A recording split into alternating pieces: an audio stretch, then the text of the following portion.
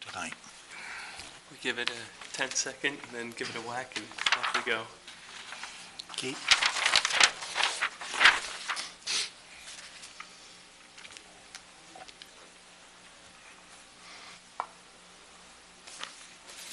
I think they're ready for us. All right, we're going to do it. Good evening and welcome to the January 27, 2014 meeting of the Town of Scarborough Planning Board. Would you all please rise for the Pledge of Allegiance? I pledge allegiance to the flag of the United States of America and to the republic for which it stands, one nation, under God, indivisible, with liberty and justice for all. Carol, would you take the roll, please? Ms. Auglis? Here. Mr. Bouffard? Here. Mr. DuPont? Here. Mr. Fellows? Mr. Mazur? Here. Mr. McGee? Here. Mr. Paul? Here. Before I start this evening with our first item on the agenda, it is my pleasure to welcome back Susan Auglis. For those of you who may not know, Susan has been on this board before. In fact, she termed out a few years back after spending 9 years with us. She was very instrumental in the development of the design standards that we still use today. She has made lots of contributions to the community on various committees, and we are very lucky to have her back. So welcome back, Susan. Thank you very much. Looking forward to working with you again. Thank you. Our first item on the agenda this evening is the approval of minutes of January 6, 2014. I move to approve. Second. We have a second. Is there any discussion? Excuse me, before we vote, where we do have a missing voting member this evening, our first alternate will be voting, and that is Nick McGee. So, Nick, you are a voting member this evening. Okay? So, all in favor of approval of the minutes? I see that to be unanimous. Thank you. Our next item this evening, item number 4, Woods Edge, Scarborough LLC, requests a site plan review for 12-lot subdivision off Ash Swamp Road. Mr. Chase. Sure, Mr. Chairman, would you like to make note of the Griffin Road application? I would love to make note of the Griffin Road application. Thank you. After I wrote it down and told you I'd forget to do this. Item number 6 this evening, Griffin Road Development LLC has been tabled at the request of the applicant. Thank you. You were true to your word and you forgot, as you said. I told you I would. Much. All right. Let's see. As Chairman just mentioned, this is a sketch plan review of a 12-lot residential subdivision. The property is between Holmes Road and Ash Swamp Road, right near the Scarborough-Saco border. This site may be familiar to 1 or 3 board members. There was a preliminary subdivision that came through on this site back in the 08-09 timeframe. It did receive a preliminary approval, but ultimately went no further than that. And that has since expired, and now the site is back before the board. So, sort of as I mentioned, the site is is on the west side of town in the RF district, and given the characteristics of the site, is required to go through a conservation subdivision design layout. So the applicable ordinances apply there, as well as the subdivision ordinance and the street acceptance ordinance. Essentially, without having benefit of a net residential calculation or a conventional subdivision layout, staff's really kept our comments to the plans that have been provided to the board, but certainly those elements are critical elements in the application moving forward to be sure that they have the both the net residential area to have 12 lots, as well as could potentially lay out a conventional layout that could accommodate 12 lots. With that, a couple of the items that staff identified has to do with questions about the open space and the wetlands setback there too. Also, given that the former subdivision is now 5-6 years in the rears, wondering wasn't sure how long ago the wetlands inventory might have been accomplished, and if that's still relevant, or if that's an item that the board may want to seek updating on. Given the scale of development, and as the board has typically been considering doing recently, might consider a discussion with the board regarding road width, maybe potentially considering something a little reduced from our typical 24-foot road standard. I guess the last item I'll mention is in considering the open space design, just, recognizing that most of the wetlands, most of the open space is designed for wetlands preservation. Also understand that there is a significant cultural element on the site in regards to a former cemetery. Just want to be sure that that's recognized through this process. And with that, Mr. Chair, I turn it back to you for the board's consideration. Thank you, Jay. Mr. Allen, good evening. Good evening, members of the board. Lee Allen, Northeast Civil Solutions, joined tonight by the owners and their representatives in the second row here. Wanted to let you know this was last before the board as Caddisfly Knoll subdivision, which was a 9-lot subdivision with its access off of Holmes Road. That application, I don't recall if it ever got preliminary subdivision approval. I don't believe it did, but we did receive DEP approval. And just wanted to point out that that DEP approval covered stormwater and wetland impact to the tune of somewhere in the neighborhood of 22,300 square feet of wetland fill, the majority of that fill being the access from Holmes Road into the site. We were fortunate enough to pick up the parcel that was remaining. It's about a 5.5-acre parcel that has frontage on Ash Swamp Road. We're now proposing a 12-lot subdivision with access off of Ash Swamp Road. Right now, we're looking at about 9,600 square feet of wetland impact, which is obviously significantly reduced from the former plan. Lots are proposed to be served by well and septic. Test pits have not yet been done, but obviously that's something we need to do before we come back before the board. We anticipate underground electric utilities serving the site. The wetlands, the 5.5-acre parcel adjacent to Ash Swamp Road, wetlands were delineated in fall of 2013. My research indicates that the wetlands on the remainder, the piece that we previously done, were delineated in the summer of 2008. As Jay and I had a discussion today, the property line on those 9 lots is currently shown immediately adjacent to the wetlands. By your ordinance, that isn't allowed. I don't know how we missed it the first time through, but there needs to be a 25-foot buffer from the edge of the wetlands to the property line, and that's something we know we need to go back to the drawing board and address. The previous subdivision did propose a 22-foot wide road, as Jay had mentioned. I think that's something that we would be looking for going forward, as that helps mitigate stormwater, reduce the amount of stormwater runoff. And as Jay mentioned, there is an existing cemetery on the site. We'll definitely be working with the police department to allow access to that as was requested.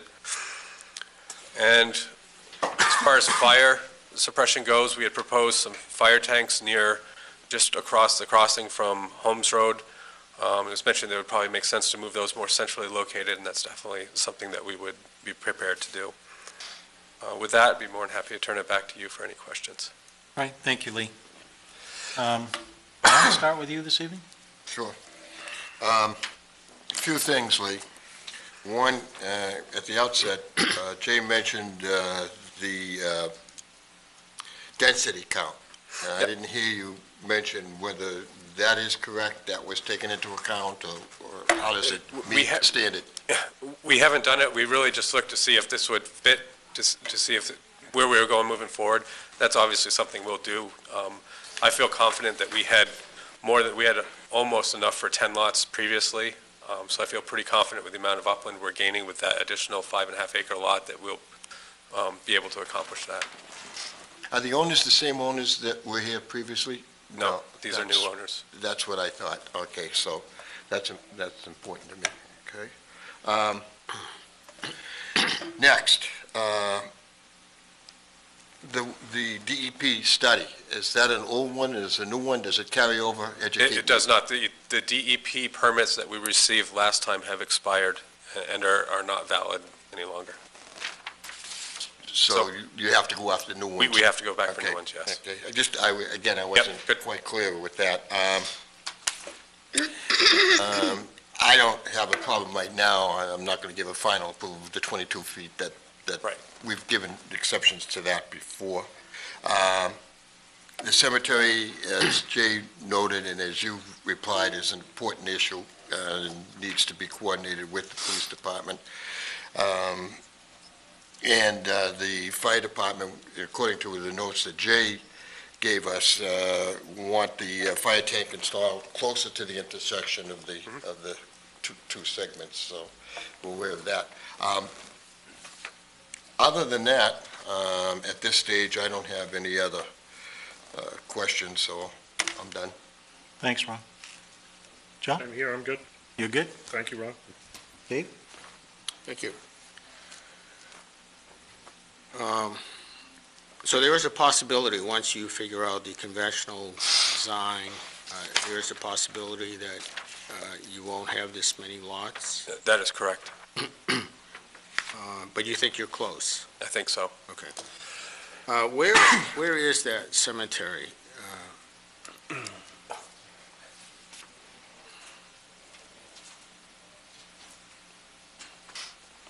Immediately adjacent, lot 10 is this area. Oh, okay. Yep. Is that an old family cemetery? Yeah, when our surveyors were out there, they had found some headstones and stuff that, there's definite evidence that there was something there at one time.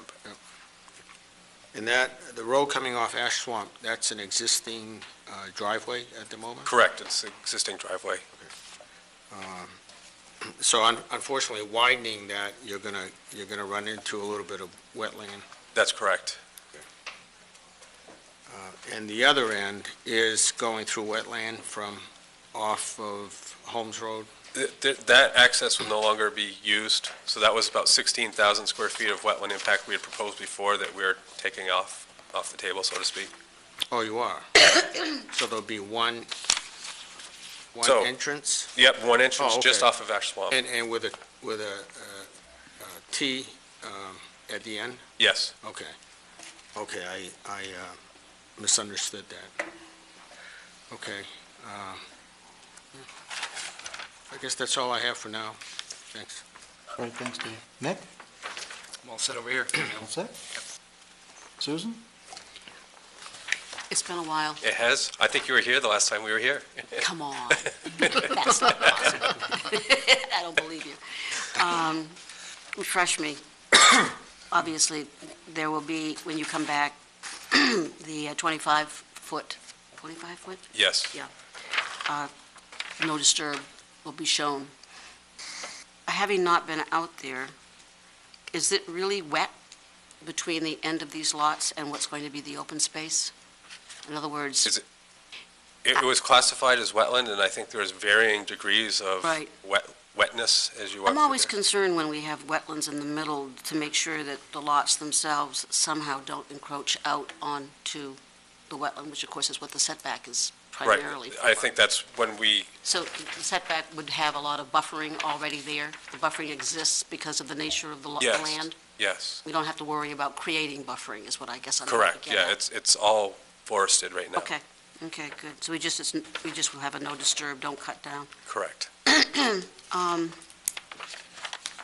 I had another question. What was it? On this map over here, what's the red square that is off the entrance from Mashwan? Yeah, what is that? That's an existing house. But it's going to be, On that whole lot, which is going to remain, we kind of built this lot okay, around. but it will become Lot 11? Correct. But the house will be already there. Yeah. Okay. What else? There's one other thing I had. Oh. So when looking at this, down at the end where you have your T, it's two-pronged, right? It goes left and right. No, I'm sorry, down where it used to exit to go to Holmes Road? Yeah, okay, so we've got that, two of them, yeah. I can't quite figure out, never mind. It's not important. When you come back, it'll all be taken care of, I'm sure. Yeah, I like the idea of this is a classic example of making it 22 feet. I guess that's it. I'm just waiting to see what it's going to look like when we get the buffering in. That's my primary concern, is always protecting the wetlands. Guess Great. that's it. Thank you. I think the big thing here is because we're trying to go into basically a conservation subdivision here, we need to at least take a peek at a conventional layout. Oh, absolutely. So I Yeah. know, I figured you're probably going to be getting ready to do that. Because at the end of the day, that is one of the key factors in determining, is it 8, is it 9, is it 11? Correct. What are we going to do? So I'll be interested in looking and seeing that. On the piece of property, which I'm assuming, I'm assuming it's owned, I'm assuming it's not an easement, which went out to Holmes Road. That was right of way. That was all part of the piece. Right. Is there any thought of, since you're not going to develop it as such, and I'm assuming that it's abutted on either side by a different owner, is there any thought about donating that land to the town, or Hasn't even crossed anyone's mind till now. I'm envisioning it's a potential access way. We really don't want to see an access way there because of the wetland Right. situation. So if there was a way to protect that piece of property so that it couldn't be filled, whether it's, I don't know how it gets done, but it would be kind of nice to protect that little small piece. Can't build on it anyway, so let's not build it out and take the wetland out of there. Just a thought.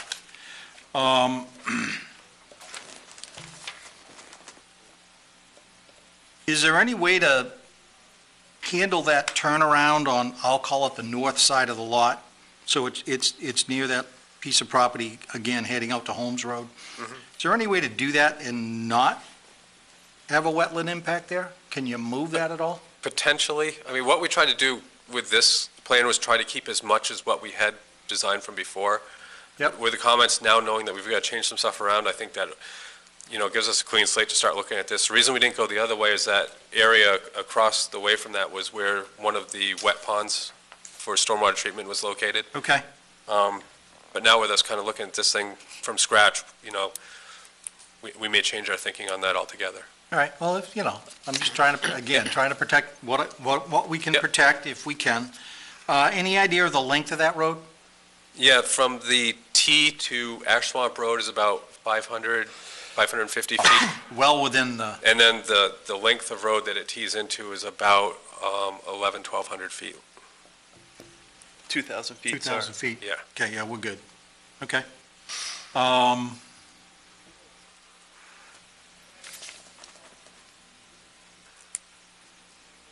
In terms of the wetlands, do you have any idea when the last wetland study was done? Yeah, for 2008. the piece, the original piece here, that was 2008. Okay, And for the piece, the 5.5 acres that butts Ash Swamp, it was fall of 2013. okay.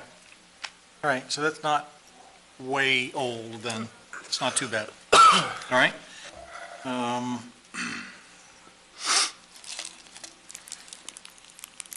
I know that you're going to come back with some wetland setbacks, et cetera, and you're going to be making sure there are no wetlands on any private property, correct? I knew you would say yes.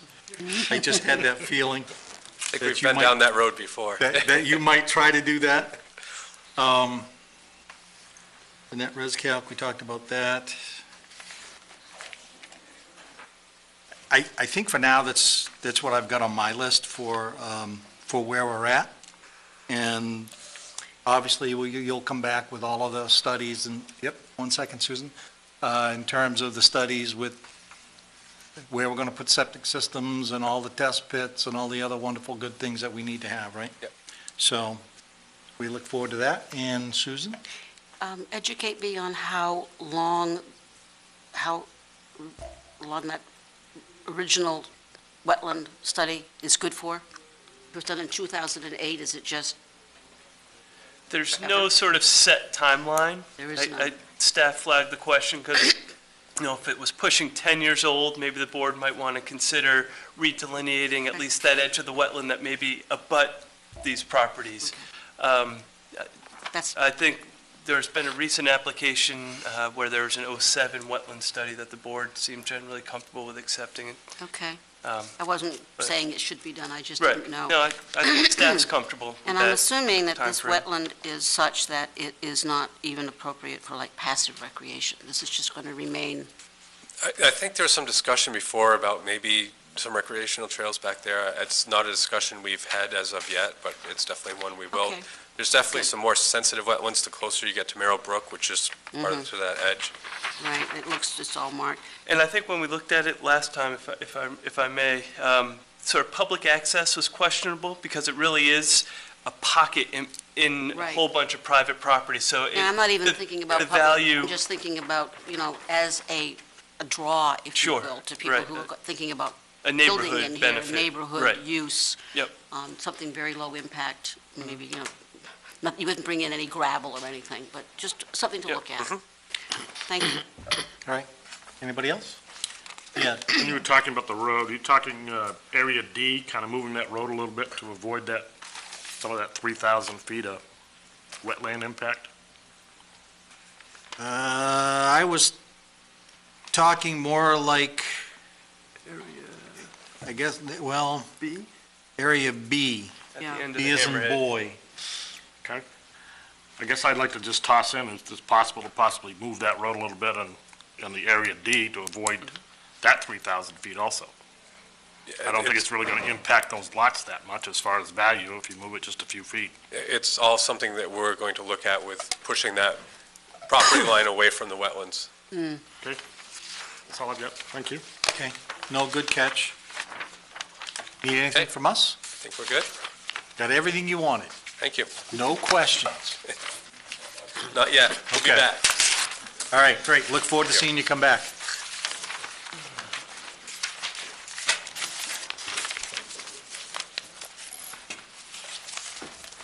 Excuse me. Our next item this evening, item number 5, Waterstone Retail requests a sketch plan for a 113,482 square foot, 3-building, multi-tenant project at 700 Gallery Boulevard. Mr. Chase. Yep, thank you, Mr. Chairman. Again, this is another sketch plan. This lot, in addition to being 700 Gallery Boulevard, is Lot 7 on the approved Scarborough Boulevard subdivision.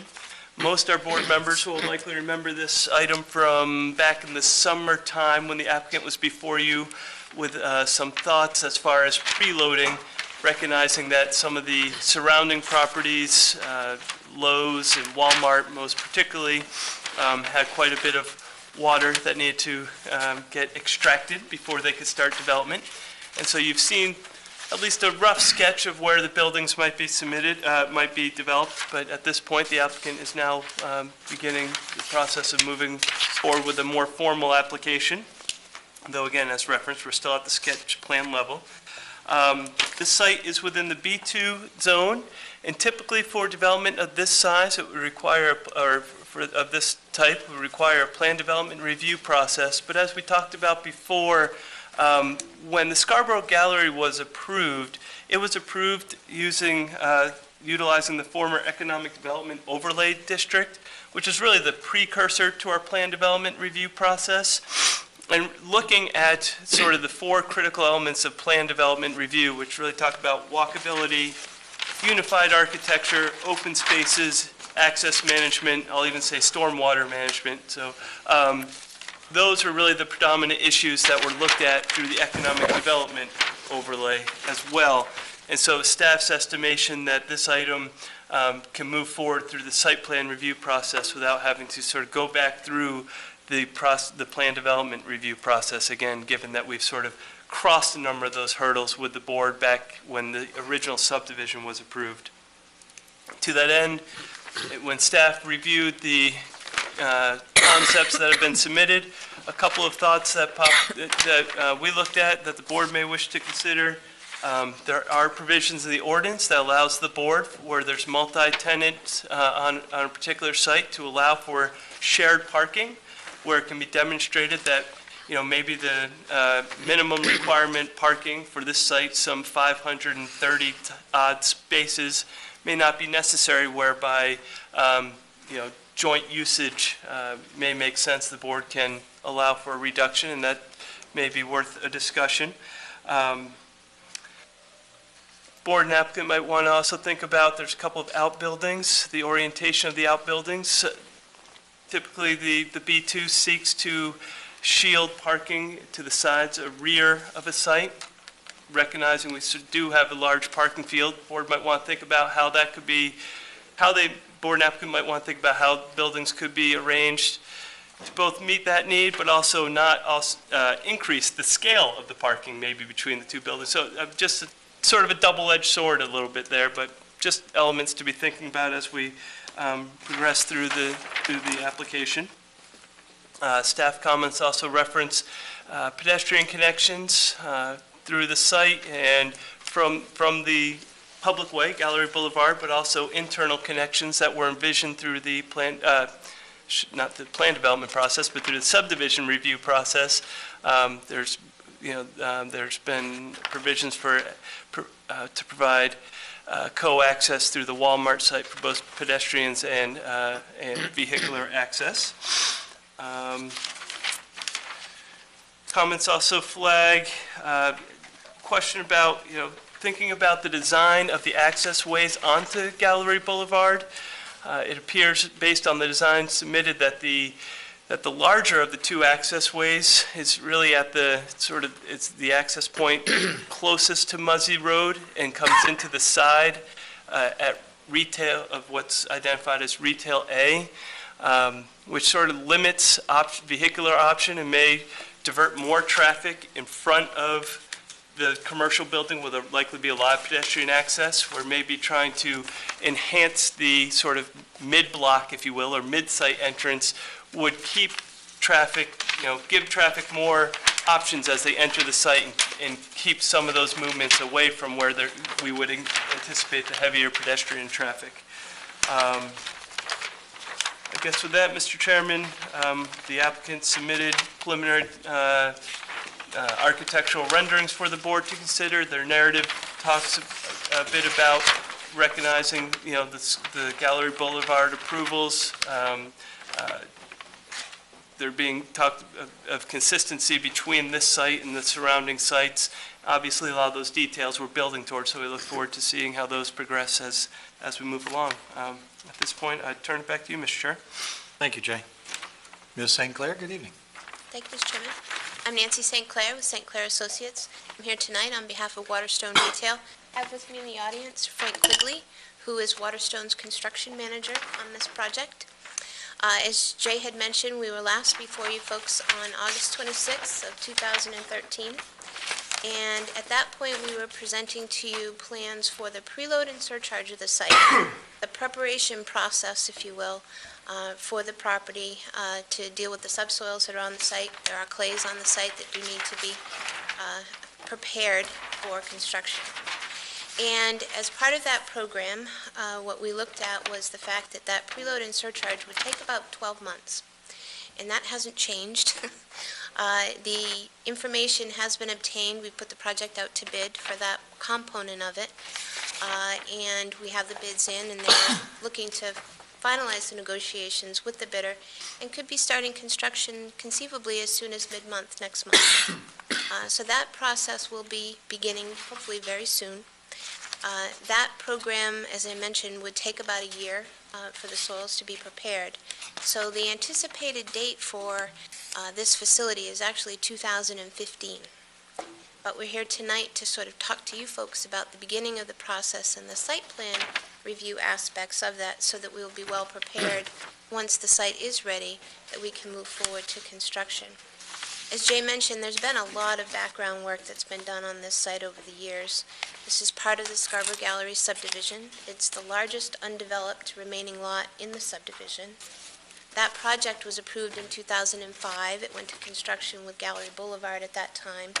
Lowe's was built around the same time frame, and then over the years the other buildings have filled in. Walmart came a couple of years later, and then the restaurants and all the other facilities that you see in that subdivision came on over the years. Lot 7 was always intended to be sort of a mix of mid-size retail to complement the two larger retail buildings that are in the project. And so as part of that program, there were permits that were received at the state level that anticipated the amount of wetland impact that would be on the site. And actually, there's a state permit for this specific lot that was included as part of the original permitting on Scarborough Gallery. This lot, however, because they didn't know who was going to be the tenant, and we do need to provide architectural information, this project never received its site plan approval with you folks, although all sort of the framework and foundation for that was done through the unified program, if you will, under the Economic Development Overlay District. So in that program that was done for Scarborough Gallery, if you notice as you drive through there, there's some fairly sizable signs. They have some continuity to them, but they represent a hierarchy. The two largest signs are at the intersection with Gallery Boulevard and Payne Road, and Gallery Boulevard and Muzzy Road. Those are the A series, if you will. Those are the biggest signs as part of the project and really sort of introduce the fact that you're in Scarborough Gallery. The B series are the signage that is located at the intersection of Gallery Boulevard and Spring Street. The C series are the ones that are the main signage in front of Lowe's and Walmart.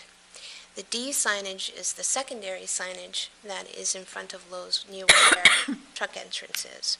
That's the entrance area that Jay was referring to on our site near Retail A. So our entrance to the side of the site is opposite that entrance there. What I wanted to clarify with you folks is the fact that we do envision that our primary entrance will be at the main entrance to Lowe's, which is the next one up. It's the centrally located entrance. It is the one that we plan to have. Our hierarchy of signage will be in that C series, so that will help to focus and let folks know that that is where we want you to come in as the customers to the site. Unfortunately, because of the geometry of the intersection that's closest to Muzzy Road, it is wider in order to accommodate turning maneuvers. So we'll work with signage and we'll work with hopefully focusing more aspects landscaping-wise on that main entrance so customers will know that that is where we want them to go. We do need to have that access as it is in order to allow truck circulation, and we do want to allow customers to use that area, but there will be signage that will direct them and caution them that there are trucks that would be using that as well. So, as Jay mentioned, as part of the program, one of the comments that was received was with regard to the amount of parking that we provide on the site. We are providing the parking in accordance with the ratios required in the ordinance, but we'll certainly work with the applicant and their prospective tenants to see if there are options to do some shared parking or a reduction in that parking so that we don't have unnecessary spaces on the site. Though that area, if you will, would be supplemented with landscaping, which would increase the internal landscaping within the site as well. To the comment about the two sort of satellite buildings that are out front, we'll take a look at the placement of those buildings, but as you all know, especially in a situation where those buildings are highly visible from all sides, Sometimes it can represent a challenge to fit all the necessary needs from one of those buildings is envisioned to be a restaurant, so you have a loading area, you have a dumpster, you have different items that we'll need to really look closely at. But certainly we take those comments to heart and do understand that, sort of acclimating those two buildings in particular closer to Gallery Boulevard is something that you folks had explored with Lot 9, which is the last constructed lot in that subdivision as well. So we're here tonight to talk to you folks about the plan, about the program. There's not a lot different than was contemplated back in 2005, other than fortunately the economy is changing, and we're hopeful that we'll be able to be building the buildings finally on that. So if you folks have any questions, we're certainly here to answer them. All right. Thank you, Nancy. Can I have a clarification? What did we approve? Just the preloading? Just the preloading. Loading? That's what, okay. Just the thank you. preload. Okay, thank you. And just to sort of talk about that a little bit more, as board members may recall, the preloading wasn't really so much an approval by the board. It was when the applicant came to staff and talked about they wanted to do preloading on the site, we said, it may make sense to go to the board to talk about the location of the building, to be sure that the preloading you're doing is in the location the board is ostensibly going to be comfortable with a building going. So it wasn't a formal approval at that time. It was more of a heads up / board tip of the cap. Yeah, we're generally comfortable with this location, because the preloading, and Nancy, correct me if I'm wrong, is generally going to take place in the area where retail A through D, the main building is. There's not going to be so much preloading on the parking lot in the smaller buildings. It's really for that bigger building. So that was really what that discussion was about. It wasn't a requirement. They could have sort of gone ahead, but we said, it makes a lot of sense here just to have affirmation, so you don't spend a lot of time and money going down a path that ultimately isn't where the board sees it's going. So. And we were generally okay with it? Yep. Yeah, okay. Yes. I just Yes, wanted that to- is correct. Yeah, Yep. yeah, okay. Why don't you go right ahead? You're right. No, no. Go ahead. Not on the other end. Dave? To kind of follow up on Jay's comments about the two smaller buildings, I do think, to me, it'd be more attractive to have them closer to Gallery Boulevard and also maybe perpendicular or parallel with Gallery Boulevard. Maybe that's just an aesthetic thing, but I think you mentioned in your write-up that the trucks would be entering all three entrances. They're sized so that they can, that's correct. With the, on the four main buildings on the larger building, there are docks that have the ability to have vehicles from either side. So we do need to have a two-way circulation for that. So we don't want a truck to get in there and kind of get stuck and not be able to get out. So they've all been designed to accommodate a truck in the anticipated maneuvers. The primary truck route will be along the back and around the sides of the building. That entrance that is closest to the building, to Retail A, because of the turn maneuver that has to happen with a truck, is really the one that sort of ends up being larger than the other ones. I see a potential problem with large trucks coming in the main entrance and being faced with a lot of passenger vehicles, and then trying to make their way around to the back of the larger retail buildings. Wouldn't it be better to have them enter at the two side entrances, sort of restrict them to those two entrances instead of the middle entrance? Certainly with any retail site, the owner has the ability to manage their deliveries so that their drivers are knowledgeable of how they should and shouldn't maneuver through the site. That main entrance, I envisioned that if a truck came down through there, it would actually come to what would be the Walmart side of the property and come down that side of the building. I agree with you, if a truck came in that entrance and then tried to come in near Retail A along the front there, that would introduce more vehicular issues than would be necessary. Right. So certainly there's management of the vehicles, but we want to make sure that, any large vehicle would be able to maneuver if it needed to. So that would be up to them to, Right, but I do understand your point in this particular area. I kind of like Lowe's has sort of an alleyway that runs along Gallery Boulevard, so the traffic near the store sort of empties out into that alleyway, and they can go left or right. Do you know what I'm talking about? A drive aisle that runs parallel to, or Parallel to, gallery? I think that would work well with this as well, to sort of, follow the contour of Gallery Boulevard and have all the traffic sort of empty or dump into that alleyway and then make their way to the entrances. I see a potential conflict there at the main entrance coming into that island with traffic trying to get out and, from different directions. Do you know what I mean? No. See that long island?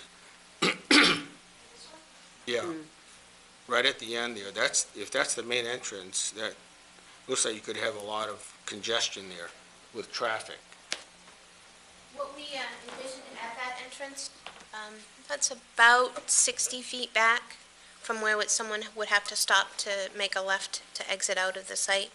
So we figured that would be an opportunity. We pulled it back as far as we felt would be appropriate to allow some cars to stack as they were leaving the site, so to try to reduce the numbers of people that might be coming through there. That site incorporates that sort of central drive, and that drive interconnects between what would be the main entrance to the site to the side entrance, which is the easterly entrance on Walmart side. So, Walk us through that, would you? absolutely. Hope you can hear me now. Could you rotate the mic, just try to flip that around, maybe it can pick you up just slightly better? How's that? That better? Great. Okay. Gallery Boulevard frontage. This is the entrance to Walmart that is on, let's see, it would be the pharmacy side, if you will. So all the parking for Walmart is down here. So this is the entrance that is opposite Texas Roadhouse. And Red Robin sits right here. This is the main entrance to Lowe's that comes in, so that's their primary entrance. The secondary entrance to Lowe's is over here. That's their truck entrance. And the secondary entrance to our site is opposite of that as well. The primary entrance is opposite Lowe's primary entrance.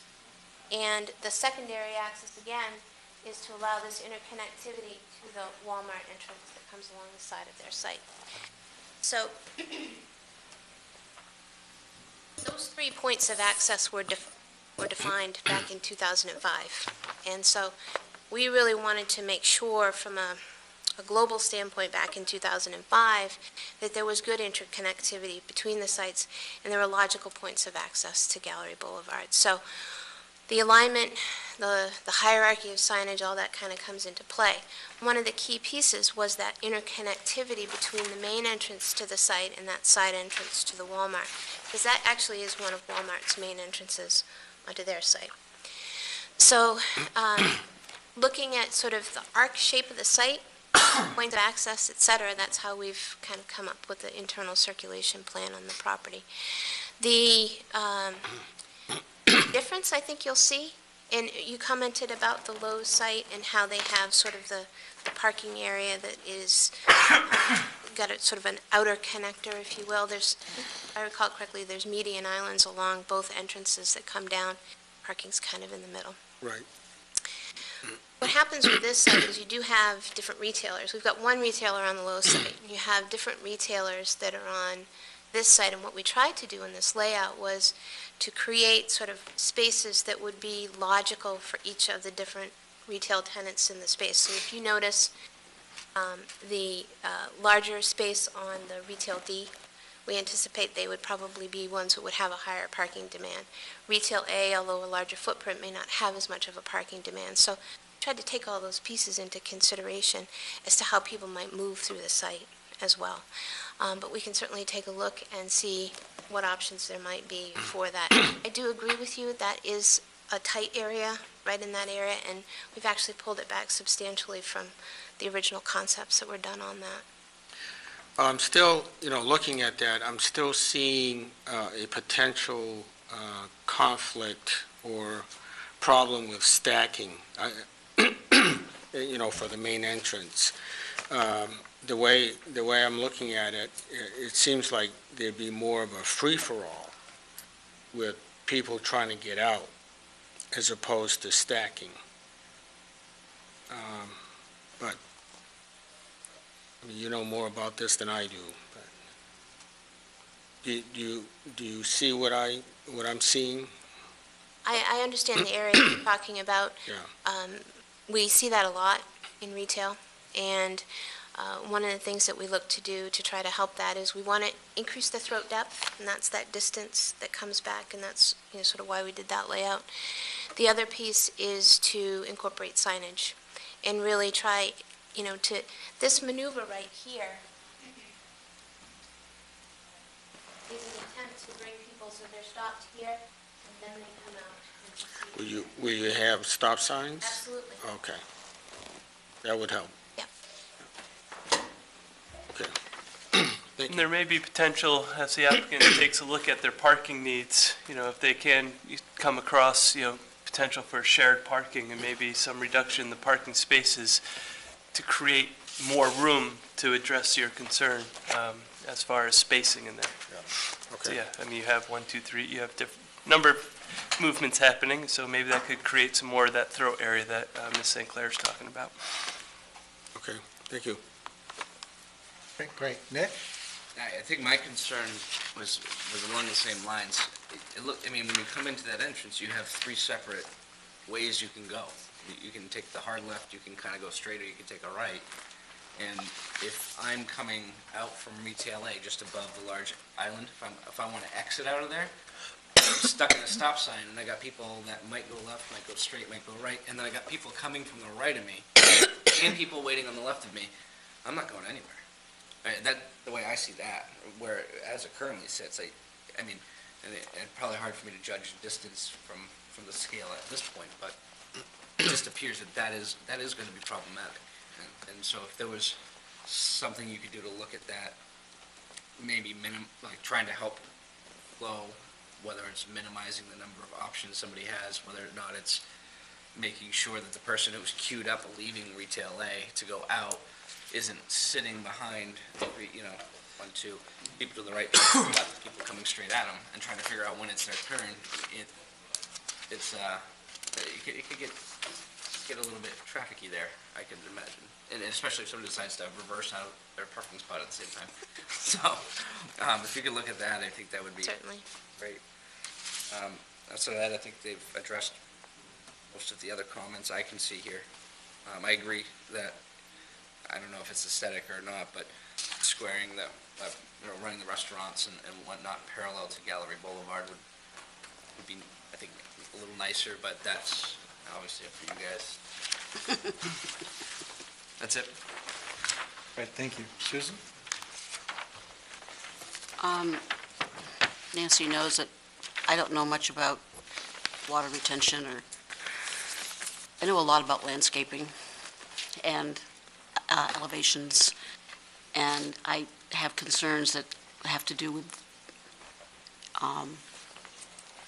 appearances and longevity in terms of always looking good. So I want to start by saying that I really, really am impressed with the elevations. There was some work that went into this and some thought. And having been on the board when the original Gallery Boulevard concept came up, it's exactly what we were looking for, is that as things develop, they develop in a way that is consistent, which will take me to the 2 small buildings. I don't care whether they're twisted or wherever they are. But I do think they need to come closer to Gallery Boulevard, or, if not closer, get rid of some of that parking that's right up against Gallery Boulevard. And if you have to pull it closer in order to do that, that's fine. My biggest concern is that for some reason that I don't understand, the small buildings, the smaller buildings that have gone up, some of them, most of them, in Gallery Boulevard, do not have that attention to architectural detail that you see in Walmart and that you see in Lowe's and that you see in your retail A, B, C, and D. So I would like to request that the restaurant and the small retail have built into it that it must architecturally blend with what you've put so much energy into for your A through D, okay? The islands, they're traditional parking islands, right? I mean, they're bituminous and they're to keep people from bumping into each other. They're not walkways, or are they? These islands we envision, you mentioned about stormwater, and that's one thing I didn't talk to you folks about, was the stormwater on the Yeah. site. Part of the project included a master plan for stormwater back in 2005. And there were provisions for stormwater management that accommodated this site. There's a pond on the back side of the property. Yeah. And part of the site is envisioned to drain in there. It was sized and accommodates, the runoff from the site. In the time frame between 2005 and 2009, when there was a permit issued by the DEP specific to this lot, rules changed. And so what happened was the original pieces of the design were covered, if you will, under the original site location permit. But anything that changed from 2005 and 2009 with regard to that site design had to meet the current standards. Those standards included water quality treatment. I'm sorry, included? Water quality treatment. Okay, thank you. So what happened was that the 2009 plan that was approved included various BMPs on the site. Grass under drain soil filters were the primary pieces of that. In addition to, there was another smaller wet pond to accompany that larger wet pond. And so as part of this plan, we envisioned that we would be having a similar approach where part of the site is going to go into the pond, just as it was originally designed to do. And part of the site, the parking areas, would end up being treated in various best management practices, the BMPs. What I would like to have incorporated in there is the combination of the landscaping on the site and bioretention cells, so that we're getting a dual use of the same land area. So that's what we're envisioning going through with the design process, is that treatment is provided in the larger, more prominent areas where we're going to be accenting the landscaping. Those would be designed landscaped areas. We would envision that probably towards the rear, maybe in the loading area, we might have some grassed under drain soil filters. So these will be grassed, hopefully, the areas that you're showing here will be grassed as opposed to impervious surface and used for water? They would be, the landscaped areas would be either planted with shrubbery that would be as part of the bioretention cells, Mm-hmm. or it would be grassed. Grassed. So the islands that you see there, we do have a sidewalk that runs longitudinally along the largest island, so we've got some pedestrian connection from the main building to the satellite buildings. Yeah, show me. This is a sidewalk right here. Okay, so, but the green is not the sidewalk. The green is, no, The green is green. yep, and the sidewalk is right beside it. Okay, And these would be bioretention cells or Okay.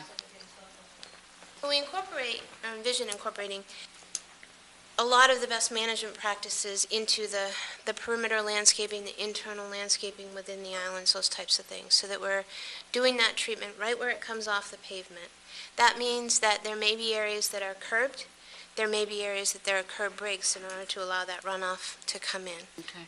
But we're not talking about painted impervious islands or anything like that. And you're, I'm glad I asked the question because that's very important, what you just told us. I was looking for the pedestrian connector, Yep. and it runs beside Yes. the green space. Yep. Brilliant, very nice. So one of the things I did have a question, Jay, one of your comments was to have an additional, can you tell me where you were talking about that? I'll address that. Okay. Thank you, Mr. Chairman. You want to do it now? No. Well, Go right ahead.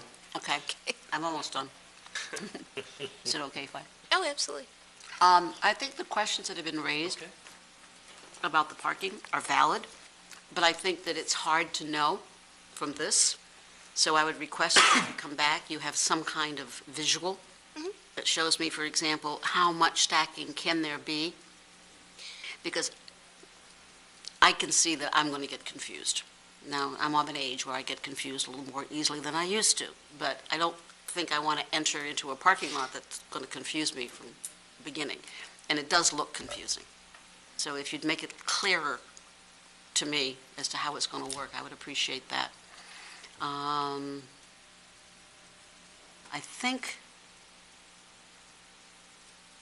that may be it for the time being. Okay, thank you. John? My turn.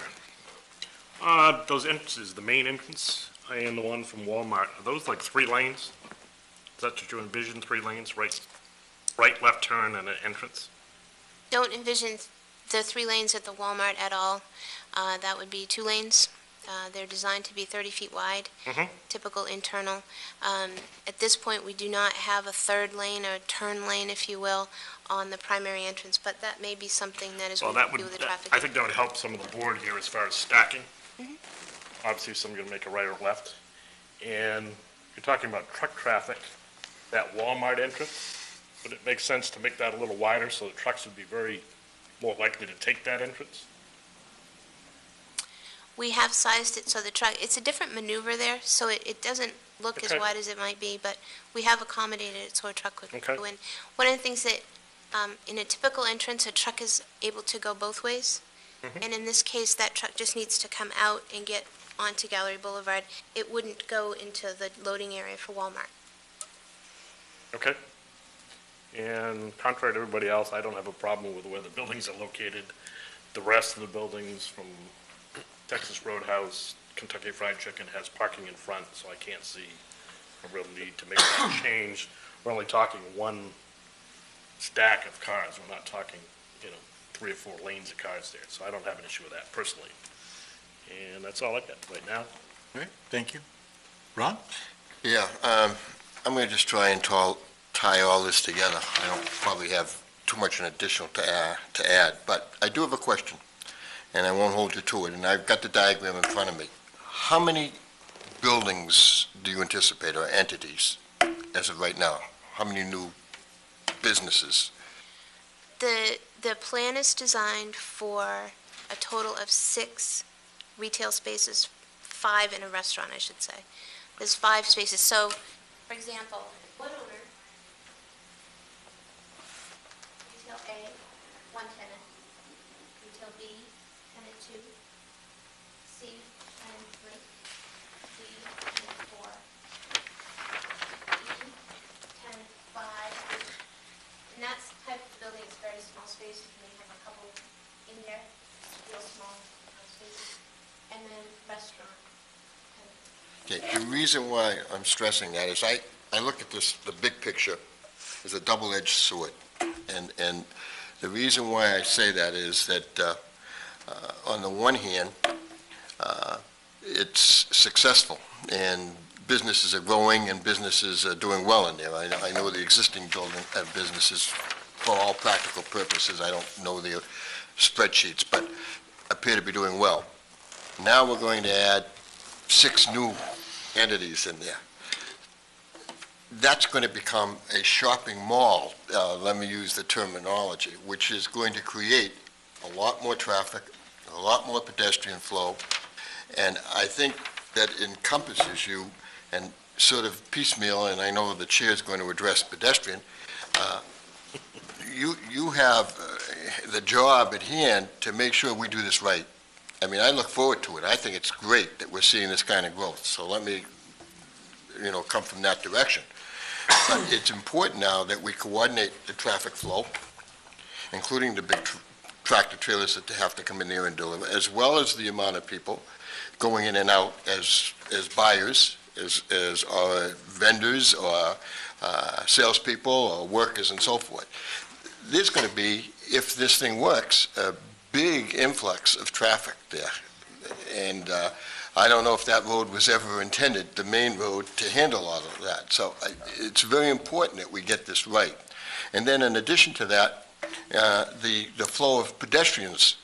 And I would hope that we would have a network where people could carefully and safely go between building and building and building, without having to dodge any traffic. Now, again, I'm giving you the big picture. I wouldn't want to be in your shoes to fill in the details, but this is the way I see it.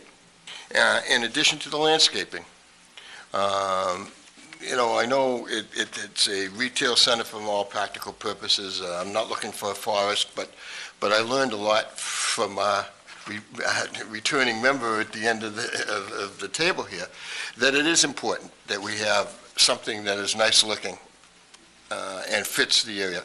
And then the architecture, that the buildings are different. And I'm sure what you anticipated going in are different, and there may be certain standards that if you get national companies going in there that require the national standards. But as you know, Nancy, we try to make the architecture, at least to the best of anybody's ability, fit the area.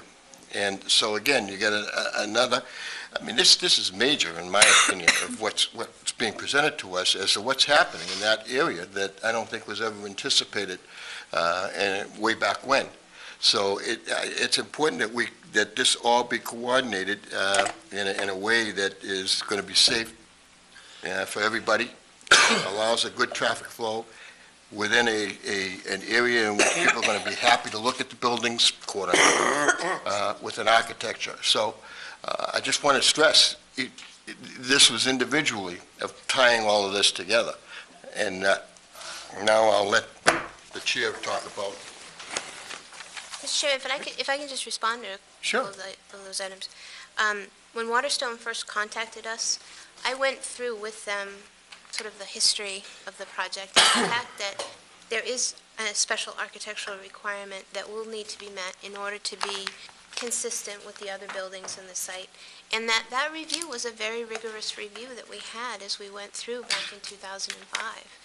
And so the applicant is well aware of the fact that they need to make sure that the architecture is consistent, that was part of the original approvals of Gallery Boulevard, was that there was a unified approach to architecture, a unified approach to landscaping and signage, so that all the pieces fit together. I spent quite a bit of time talking to the landscape architect about the site and talking to him about the fact Gallery Boulevard is a tree-lined street. It was designed that way.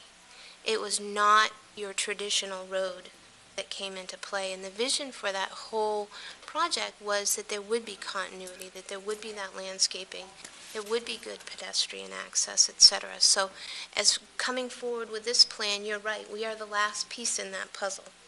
But we are well familiar with, the background and the history of that, and, we'll certainly, as we go through the process, endeavor to make sure that you folks are satisfied that we've met that standard as well. The other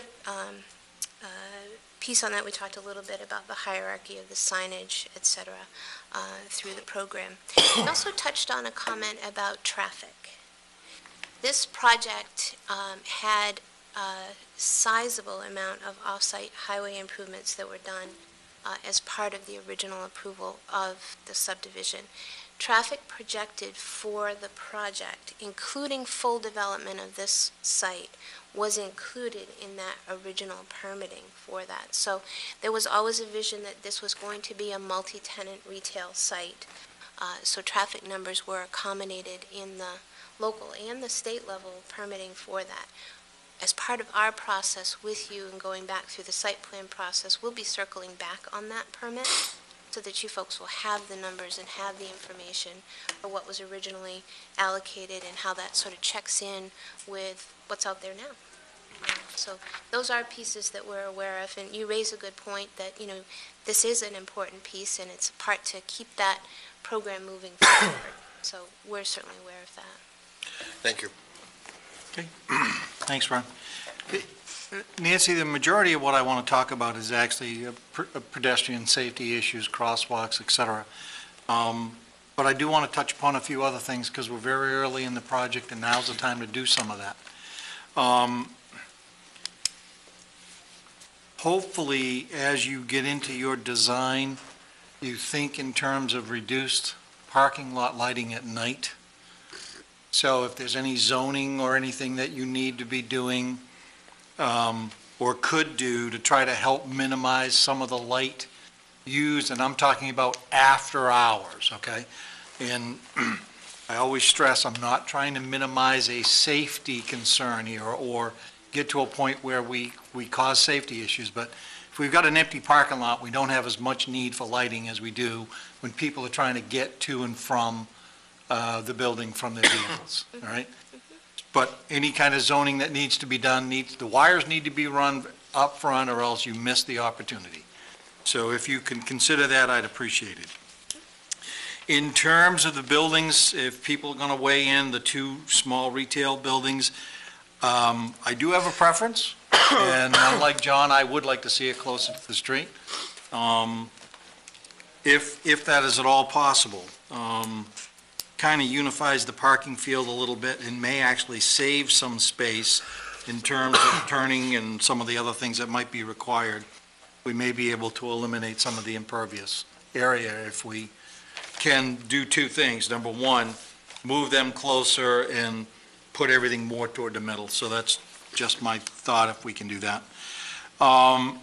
In terms of architecture, I don't want to get into the actual architecture short of in looking at the drawings, the building architecture that you gave us here certainly, and I understand that it doesn't need to at this point, does not match the outlines of your building. So it's difficult to determine some of the actual lengths of the structures that you're showing us here. But if I did my rough math quick, by scaling the height of the building versus the length of the building, it appears that you've got a couple of walls that are exceeding our 100-foot design criteria for flat wall. So would you look at that and see if you can do something about that?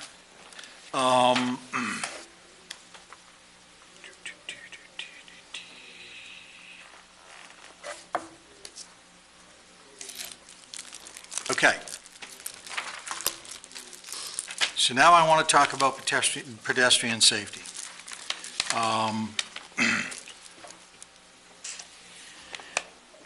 One of the things that I feel, and I'm staying on not this particular site, but the development. One of the things I feel like we missed as a planning board way back when was just how we have pedestrians moving about other sites. And one of the ones that I'll talk about a little bit is the Walmart site. At the Walmart site, there's a big, fairly good-sized piece of parking on the side of the building closest to Spring Street. But if you look at that parking field, there's absolutely no way to get a cart into that parking field safely. Trust me, that's the side of the building I park on. And if you have a shopping cart, you are physically in the road on incoming traffic, trying to get the shopping cart around to that space, okay? We missed it. Bad on us, shame on us. I don't want to do that again. So there's a lot of places that I think we need to try to either add crosswalks or potentially additional sidewalks for safer pedestrian traffic. First place I'll start to talk about. You've got a crosswalk that goes to the retail out of the parking field, yet we have no form of crosswalk whatsoever going to the restaurant. Nothing, from the parking field across. Now, I grant you, it may not go to a sidewalk, but there should be something where people feel like they can safely cross traffic flow on an identified crosswalk from the parking field somewhere to the restaurant? You talking in here? Or I'm talking about the main parking field. this is the sidewalk, there's a crosswalk here, Yes. and there's a crosswalk here. Uh-huh. It comes over here. I'm talking about something directly in front of the restaurant. Right here? Yes, ma'am.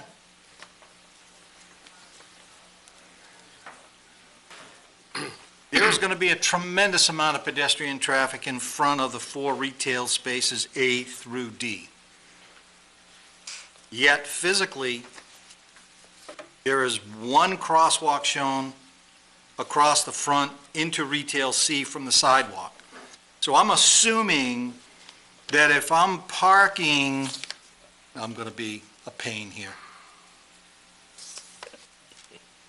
But that sidewalk says there's 24 spaces. If I go north, assuming north is the top of my drawing, I go into a parking field where there's 24 spaces, an island and 24 spaces. How do I get from there to the building? And I'm not asking for another sidewalk, but I'm asking for at least, at the end of each one of these rows, we need some form of passageway for people, identified with signage, going from the parking field at the end of the rows across to these retail spaces. The bulk of our traffic is going to come, they're going to get out of their car, they're going to walk in the row, the travel lane, and they're going to come across and walk across what is basically the front of all the buildings into the spaces. And I think that that's a potentially high-traffic area, and we should at least provide some kind of crosswalk for them out of those traffic fields. Typically, what we do in a situation like that is I appreciate typically what you do. Yep. I'm telling you what I'd like. Yeah, and no, Okay. I'm offering this as, I think it might be the solution. That's what I wanted to Okay? explain. Typically, when you have a retailer, they typically have their front door, and there's some sort of architectural projection of that. What we usually see is that along that whole front projection, that would be striped, and that would be an area that would be set aside as a pedestrian area. Yeah, I guess I'm just looking at how this is going to work out. I don't think your front doors are going to align with the ends of each row. I understand what you're saying, but I still either got to walk over your bioretention cells to get to the row that gets me to the crosswalk, or I have to physically walk in a travel lane in front of the buildings to get to it. Maybe I'm wrong, but I'll see a more detailed drawing from you at some point that might help me understand that better. At the end of retail D, As in boy? obviously there's the road that goes around to the back of the building, which is great. I will almost guarantee you that after you build your building, there's going to be a well-worn path between the end of the sidewalk in front of the buildings across to Walmart. People are not going to walk all the way down to some other way to your roadway, if you will, your entryway, to get to Walmart. If they're in that parking field and they're going to both buildings, I would love to see something that would give them pedestrian access into the Walmart parking field from your building. And I don't know where it happens. I'm also going to suggest that you do a similar thing from Restaurant F, and this would be in the form of crosswalks coming down south to the building, to the island, if you will, that leads towards the entryway into the Walmart parking field. That in that case, you not only have crosswalks, but I think you also maybe should consider a sidewalk that would interconnect. So are you requesting that we bring a sidewalk along this access drive? Is that what you're? Yes, yes. We'll certainly incorporate that Okay. into the plan. That's not an issue. Just to go back to the Walmart Yeah. one, There's a retaining wall and a fence in part of that area, so we would have to look at sort of how we get people around there, but we will. All right. Yeah, I didn't realize that there was a retaining wall there, so people are going to go in a straight line. That's the way they move. So let's help them move safely. The other thing, you have a sidewalk, very nice sidewalk going down behind Retail E to the Boulevard sidewalk, which is great. You have another one at the entrance, the truck entrance. Would it be possible to have another sidewalk? And again, this depends on how you physically keep the building where you keep it. But, for example, if you did not move the restaurant, would it be possible to come down the parking field and get another sidewalk down to Gallery Boulevard? Or, if you move the buildings closer to the road and the parking field in the back, maybe just off the sidewalk in the boulevard to the restaurant area, depending upon how you end up doing that. Because if people are going to walk on the, I can tell you, I used to work in a building directly behind this development, and every day, I took my life in my hands on Muzzy Road, walked down to the entrance to the boulevard, and I walked the boulevard at lunchtime. That's what I did. And if there's restaurants there, it would be great to be able to, actually walk down and get to one of them. Let's see, that might be, did I hit the one you were thinking of? I believe so. It'd be hard to imagine you missed it.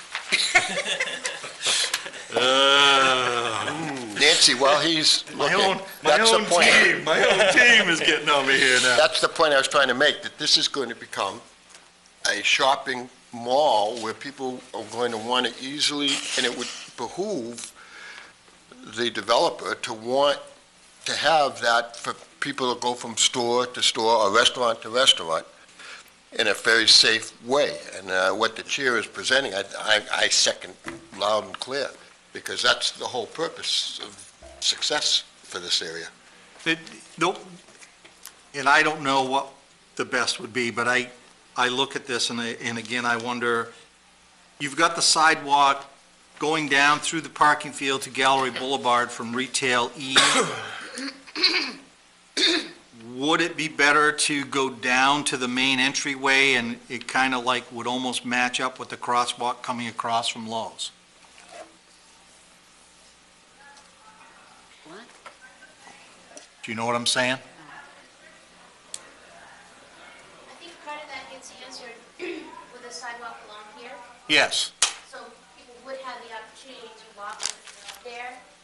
One of the things that we had envisioned, if you look here, this is the existing sidewalk, there's a crossing that's, the crosswalk is on the Red Robin side of the entrance. Yes.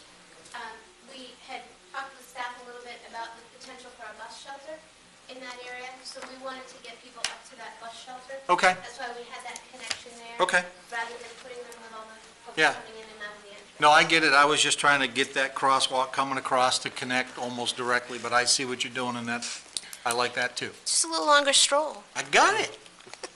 I got it.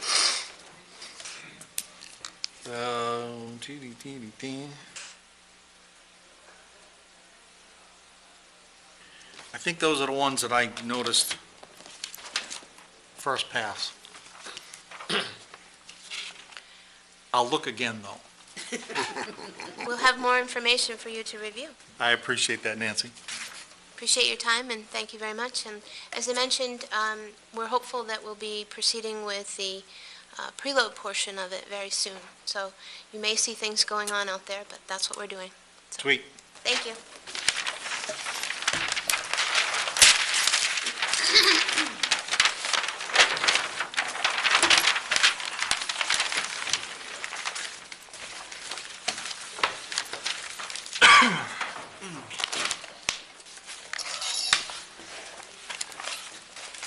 Our next item this evening, Sawgrass subdivision. Star Homes, Inc. requests a preliminary subdivision review for a 23-lot subdivision off Sawyer Road. Mr. Chase. Yep, thank you, Mr. Chairman. Most of the board members will recall this site. We've actually reviewed this item twice as a sketch plan, and as you just referenced, this is for a 23-lot residential subdivision off Sawyer Road in the VR4, Village Residential 4 District, which is within the town's growth area and one of the higher density zones that we have. As board members will recall, a lot of the board's heavy work with regards to general design and layout have been done through our sketch plan review process, and so the board will just want to reaffirm that you're comfortable that the design layout sort of meets those 7 development review standards that are spelled out in the VR4 zone, which talk about interconnected streets, open spaces, village parks, pedestrian connections, wetlands preservation, and those sorts of elements. Again, I think the board had done, the board and applicant working together had done quite a bit as far as modifying the overall design layout. At this point, staff's had pretty nominal comments with regards to the overall layout, given the work that had gone into it already. A couple of comments we had, I believe the applicant is pretty well prepared to address. I will mention that you will have received comments from Jim Wendell and Peter Tubbs, engineering concerns.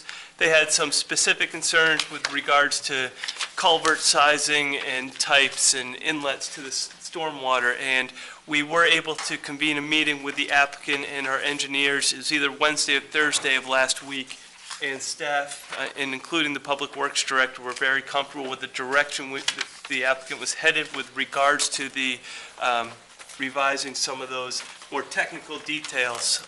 And at this point, again, once the applicant maybe highlights or enumerates some of those items for you, should the board be comfortable, staff has prepared a preliminary draft motion for the board to consider if you should get to that point this evening.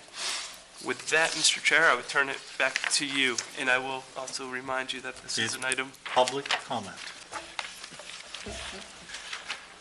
Thank you very much. And we shall do that right after Mr. Thompson gives us his introduction. Great. Good evening. Thank you, Mr. Chairman. Bill Thompson, BH2M Engineers, and Joe Frastacci, the applicant, is here tonight, and Walter Pelkey and Andy Morrow from BH2M, should we have any questions beyond what are asked of me. Again, we're here for Sawgrass subdivision as a preliminary plan. 23 lots. We're in the VR4 zone, which is kind of a unique zone, as Jay indicated.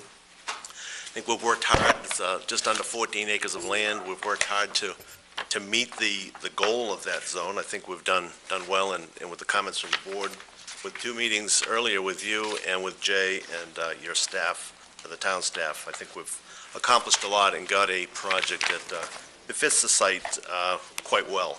Minimum lot size in this zone is 5,000 square feet, but our lots are either 6,300, and I guess we have a couple at 13,000. So Joe Frastacci wanted to go a little bit bigger and not push the envelope down to the 5,000 square feet. Obviously, this site will be served by public water. There is an 8-inch water line in Sawyer Road with a hydrant right out in front of our site, and we will extend the 8-inch into our site with 1 new hydrant located at Lot 14. And that was a request of the fire chief at our meeting. We had it closer to Sawyer Road, and he asked if we could move that down to give a better location. So the fire chief, we've met with him. And then the water main will loop through the side street to Sumac Lane to serve the rest of the lots. The lots will be served by public sewer. It'll be a pressure sewer. The lots will all be served out into a force main in the street in Sawgrass Drive, which will continue out to Sawyer Road. We'll go under Sawyer Road and install a 3-inch force main heading south along Sawyer Road to the intersection with Imperial Lane. There is an existing sewer manhole at that point. We have met with Dave Hughes. He has endorsed this design. They do have the plans and details, and we will need to go before the sanitary district to get their approval. But that's what our design is based on, of their wishes early on. The fire chief is all set with the hydrant location.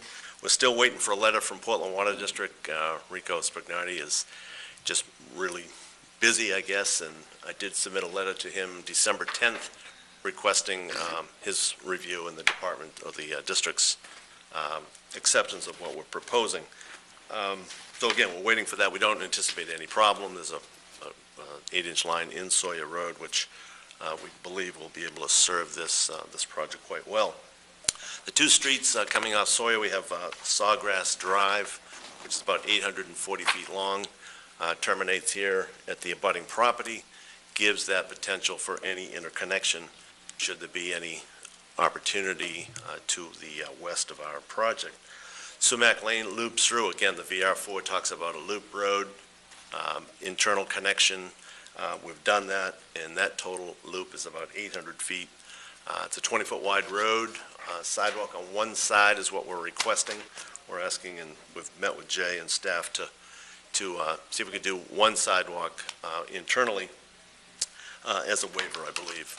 Street trees, we've accommodated. We'll put one street tree per lot.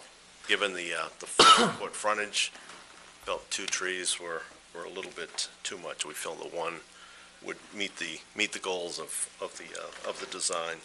Gold Palmer did a traffic study. The traffic analysis came back with the impact fees, and there was one change on that that Bill Bray picked up on.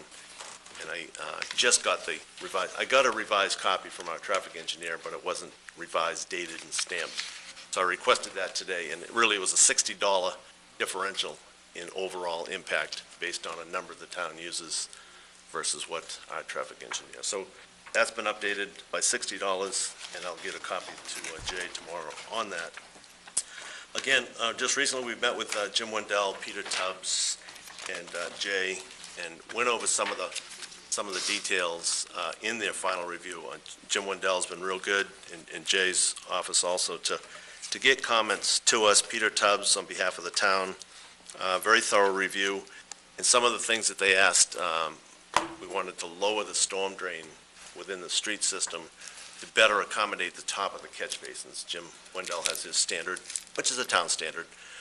So we've lowered the storm drain to accommodate that better to meet the cover for highway loading. We have an existing culvert at the access point that was installed by previous owner, and that's a 72-inch corrugated metal pipe, which is in really good shape. We had a lot of discussion on that just last week. Obviously, it's not long enough to accommodate our 20-foot road with the sidewalk, so we will need an extension on it, which would be a permit to DEP for stream crossing extension. We have agreed. We've got to look at the integrity of it as far as what's the gauge of it and does it meet AASHTO standards. It is in really good shape. I took some pictures and submitted those at our meeting that we had with Jay and the town engineer.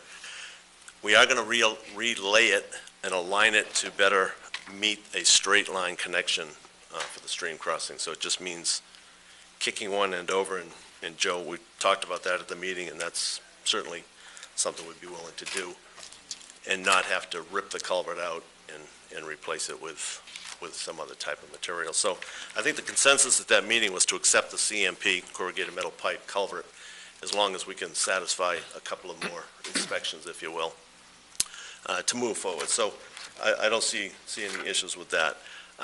Again, DEP will review the stream crossing. They will also review, we have 2 small areas of wetland impact. We talked about that early on, one at the first corner closest to me, and the other one on the beginning of Sumac Lane. Those, again, will be a NRPA permit, Tier 1. In addition to that, the stormwater. All the stormwater will be collected, as I talked about, in these catch basin pipe systems into a pond, which is located behind Lot 23, just west of the stream. That stormwater permit, again, is a DEP requirement, a DEP permit, in addition to the town approving, and Jim Wendell. So we are ready to submit those permits to the DEP, and obviously we can't come back for any final approvals until those permits are in hand. We realize that. So again, as Jay indicated, we met just recently. Peter Tubbs had a few comments on the pond. We've increased some of the riprap and some of the issues that he commented on. And then Jim Wendell, his letter came back with his comments on the 23rd. And in that, he said he is satisfied to move this on to a preliminary approval from the engineering standpoint. So, the other thing is we've been working on an open space, an active, trying to utilize, we've got over 8 acres of open space. The bulk of it here, obviously along the detention area, small area up here, and we also have a village green space. We're looking at doing some sort of a playscape equipment type, and Joe Frastacci, the applicant, so we'd like to meet with Jay again between now and final approval to see what the town would like to see or what would qualify for a functional open space improvement. So we don't have anything formal tonight, but we do plan to accommodate that area with something suitable to allow for the neighborhood kids to have an area with benches and in a playscape type area. So we're going to work on that. But aside from that, I think we've met with all the off-site departments and planners and you folks. So we're ready to move this forward. Thank you. Okay. Thanks, Bill. At this time, we do offer an opportunity for public comment. If there's anybody here this evening who would like to comment on this development, please approach the podium, state your name and address for the record, and tell us what you think.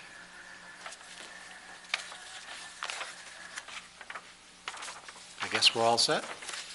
So I will turn it over to the board. Would you like to start, Susan? I would. I'm looking at the January 13th packet, and these things have probably been discussed, but I'm going to ask anyway. Sure. Staff review comments number 2, a sidewalk will be considered along Sawyer Road? Yes, I should have talked about that a little bit more. Thank you. We are proposing a sidewalk. I'll flip it around. While he is doing that, I would also like to point out to the board that the applicant is asking for a waiver from us to provide a sidewalk on only one side of the street. One So side of consider the that street. if you would in Internal. your comment Oh. period. Okay, thank you. Okay. Okay, thank you. Yes, we, at our meeting that we just had this week, we've agreed to construct a sidewalk along Sawyer Road on the easterly side. Presently ends at Oakdale Drive. So we will, this is about 450 feet. We will construct a sidewalk with curbing. There'll be one catch basin to take the stormwater that now goes off the road, discharge it. And we'll make a connection with a painted crosswalk from our internal sidewalk here. So that is a sort of a recent agreement that we've moved forward on. Okay. 3, playscape, interesting word, in the open space area along Sumac Drive. Is that the same thing as what it shows here as active recreation area? Yes. And explain that a little bit to me. I mean, it looks like it's on the very edges of the wetlands. Oh, it even has a little red box. Look at that. This area is about a quarter of an acre. That we were trying to pick something central with a walkway around it. Uh-huh. And again, with spill it's Okay. sort of a work in progress. Okay. Just basic things. Okay, under Jim Wendell's notes, number 8, he talks about to propose a replacement of the existing CMP culvert. Is that the same thing as the culvert you talked about? Yes, So it won't be replaced? it won't be. We've discussed it, and as long as the quality and integrity, we're going to keep that same product. Okay, okay. Sure. The paved roadway at lots 18 and 19 will allow for easier plowing on this. I don't understand how that works. Yeah, and if I might, that was an early discussion that we had with the Public Works Director. As in early iteration, they sort of had 2 hammerheads coming in. Oh, okay. And at this point, they still have one hammerhead One hammerhead.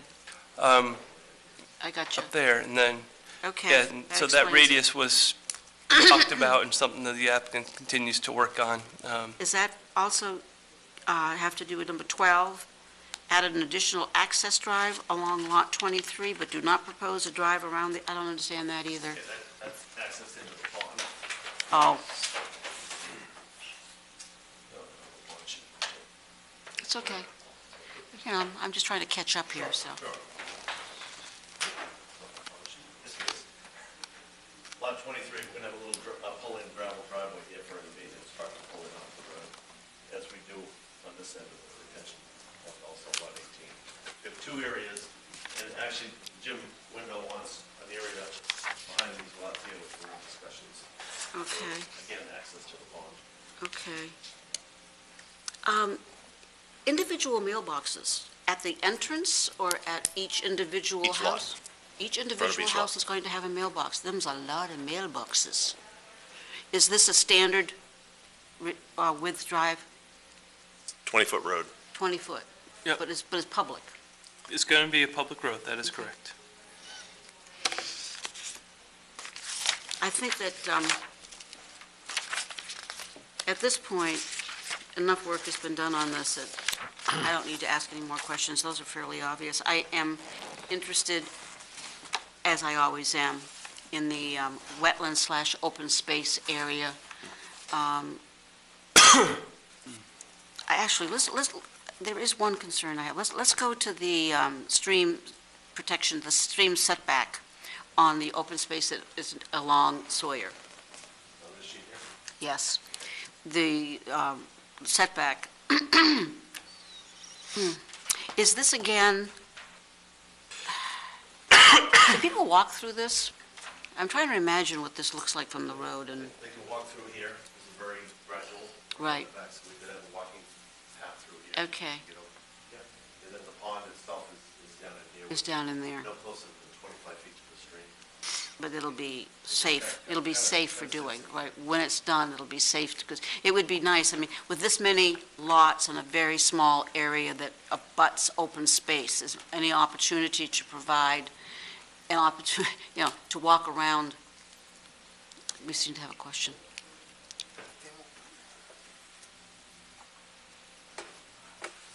We don't envision a lot of walking around the wet area itself behind the lots. No, No. we're the other one on the front Yeah, I was portion of thinking it. more, because I don't imagine that would happen, no. But I was thinking more about where the Sawyer Road, where the pond's going to be. Yes. There's, It's such a small, like you said, small site, and that's kind of steep, if you will. Oh, is It's it? not inviting for the It is- people to it's walk. steep? Well, it's, That's what I'm looking for. I'm just looking for opportunities. I mean, your active recreation area intrigues me. It's- The village green intrigues me, and I was just wondering if there was a way to provide yet even more opportunities to use the space. But if this isn't going to work, that's fine. It's just a suggestion. yeah, the access, I wonder if you're sort of poking at, the access from Sawyer Road is really limited to the culvert crossing, because there's a stream that's quite steep, and you're not walking onto this site without crossing where the road crosses. No, I was actually just looking for ways to provide more More internally. Yep. pedestrian movement around what is indeed open space, and it sounds like from what you're telling me, this piece is not appropriate for that. correct. But that's fine. once they get in, then there's, like Bill said, approximately 8 acres. It's flat. Yep. In the No, I'm- wintertime, obviously, it'd be good for cross-country skiing or snowshoeing. We do envision this play area, and this is something that Jay and I talked about this afternoon. In lieu of a fee for open space recreation area, Recreation. we were hoping to take that contribution and make this more attractive to the residents with swings, not swings, but some climbing area, slides. Okay. We envision that these homes are going to be for first-time home buyers. Right. You know, 200 I sort of figured that when I was looking at the Yeah. sketch, and so So- that's what I was looking for, Yeah. was as many opportunities as possible to get people out and into what is basically a lot of open space. So Yeah. when you come back for final, that will be included, right? Well, hopefully, yes. That's one of the items that we know we have to resolve. But also on this open space, we hope to have community gardens.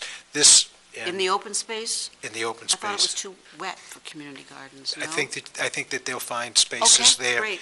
I'm going to leave that up to you. We That'd be envision wonderful. this being owned by the homeowners association with, I'm sure the town's going to want an easement in case something happens.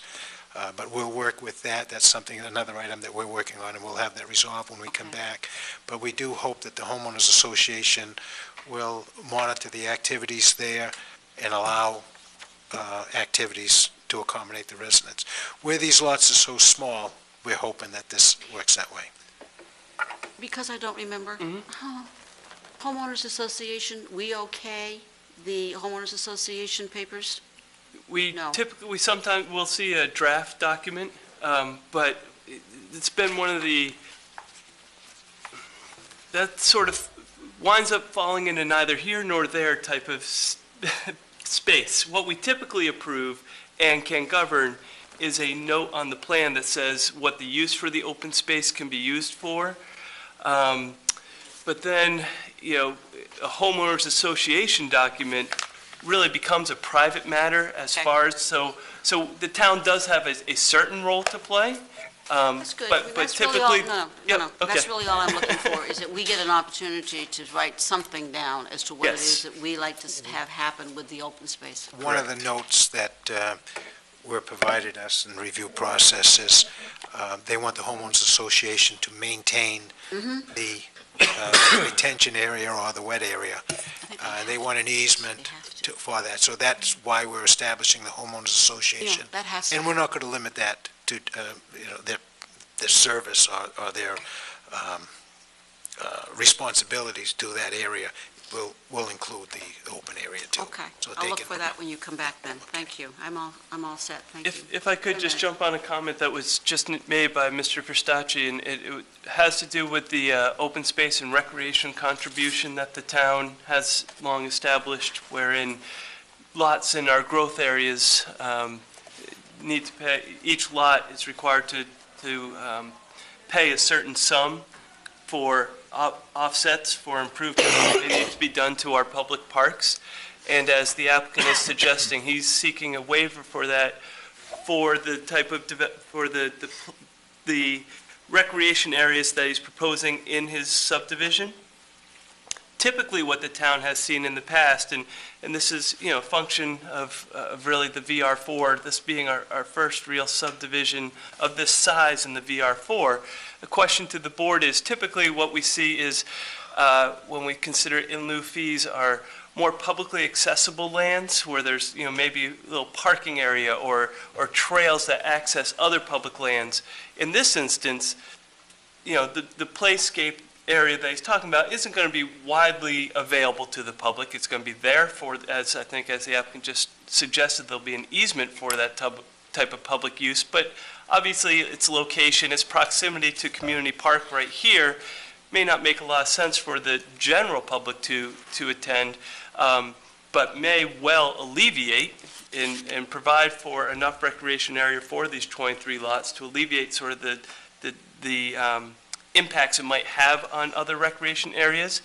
And one thing that I would suggest to the board, if the board's comfortable, in between potential, whatever your next steps are, I guess I'd say, is I could have a conversation with our community services director or community services department and get a sense from them what sort of where their comfort level would be, since they ultimately are the ones who, you know, those open space and recreation contributions sort of go into their area. So I guess I would Jay, seek the board's I would like, that's why I think I brought this up. Thank you for saying that, is that somehow or another, it needs to be in the actual, I think, it has to be in the actual final product, that these areas be, what they're going to, where they're going to be and what they can be used for, needs to be very clear.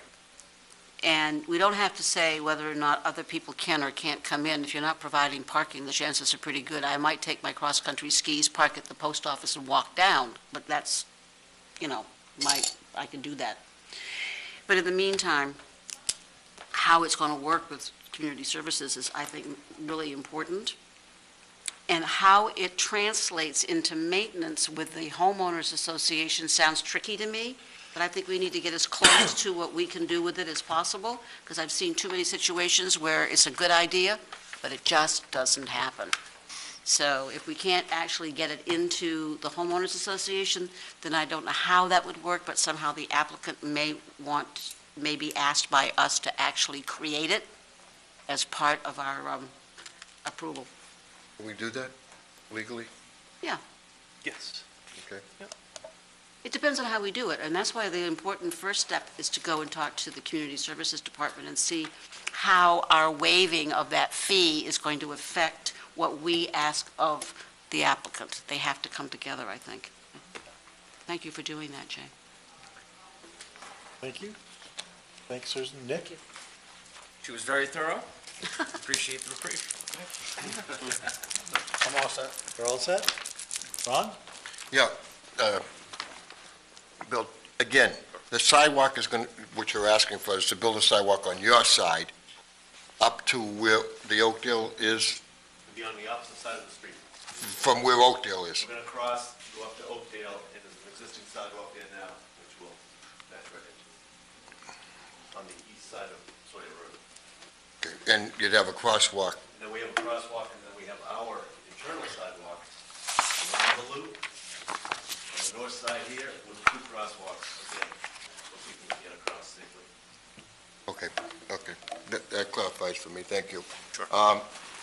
Couple of points that I was reading from staff, setbacks. Are we all set with setbacks? Because you had some questions, Jays, on Lot 1, the 75-foot setback on that one. Is it a non-disturbed setback? Correct. This is the limits of Lot 1, 75 feet from the street. I guess the question, if I might, Mr. Mazur, recognizing that, I guess the question is that from the DEP, is that a 75-foot no disturb setback, or is that to impact that 75 feet, which you're doing with your stormwater pond, for example? Is that as simple as that property owner getting a permit by rule? Let me phrase this the other way. The reason I'm asking the question is typically if we have a hard and fast no disturb setback that's on a property, we typically like to have another 5 or 10 foot building setback just to enable, because what we see happens often is someone wants to put their foundation right up against that setback, and then they wind up doing earthwork in the no disturb area. So we try to keep just a little where you could have lawn, but it allows someone to get in and dig a foundation. So I guess that's the rationale for that question. Okay. I recognize that 75-foot setback may be one that, with a permit by rule may be, relatively, may not be a hard and fast no disturb setback. So that's the question. The building area on Lot 1 Yep. is equal to any of these along here. Mhm. That is a no disturb, and a lot of times on these no disturb buffers, we actually set Right. iron rods. Yep. So I think with the building window on Lot 1 that Joe has looked at, he was comfortable with that, Joe. I've got to say it, I'm laughing as you're telling me this. Gee, Small, you're killing me. I checked the width of this house. I'm going to be the builder. My son and I are going to be the builders on these, so I can answer that. I understand your concern. And looking at the width of the building envelope on this with an additional 10 feet taken from it, I can build what I want on that lot. So we can do that. If that's your request, if that's, something that you want, we can accommodate that. Yeah, again, it really is, we've seen it be an issue Yeah, I understand. even with future Correct. future homeowners then wanting to put on a deck, and they wind up disturbing that no disturb buffer, and then they wind up getting in trouble with other agencies. So that's the type of, I've done about 12, 14 subdivisions, and we go through the rigorous review process. And the unfortunate part is, once we leave the property, the homeowner doesn't care with what we have done, all right? We try to put it in the deed when we convey the property. You must get building approval before you do anything, decks, out sheds and all that. But they don't follow along with that request. And unfortunately, we can't be a policeman. You people certainly aren't policemen, and are the code enforcement officer. They try to, but it's difficult. So we will put that in the deed, that the building envelope is 10 feet less. Do what we can to limit any activity outside of that. If you remember on Green Acres, we put fence posts in the corners and said, no, you can't do anything there. So far, it's worked out because it's only been a year and a half, but I don't think that they're going to do anything. And we've told them when we conveyed the property, you can't do anything there. So that being said, I don't think we have a problem with bringing it back in. While you're at it, Bill, is there any timetable for the permits from DEP and the Army Corps? I'm expecting 2 months, 60 days. Yeah, they're ready to submit now. We just wanted to get through this meeting and hopefully get through a preliminary approval, and then DEP likes to see things at that point. Okay, I think I'm all done. Good. John? Yep, you're waiting for the Scarborough Sanitary District. I assume you're waiting for a decision from them. Correct. Dave Hughes indicated he'll set up a meeting for us to come before them. And am I correct that on waiver request for sidewalks, just one side, is that required? Yeah, so as you may recall, the VR4, one of the standards talks about seeking sidewalks on 2 sides of the building, and the language says something to the effect of, unless, given the scale of the development, the board finds that 1 side is okay, then the board can waive that requirement for 2 sides. Personally, I'm okay with just the one side. And I'm all set. Thank you. Hey? Pardon? Dave, get a chance to comment? I think so. Yeah, I passed. Yeah. Okay, I missed it.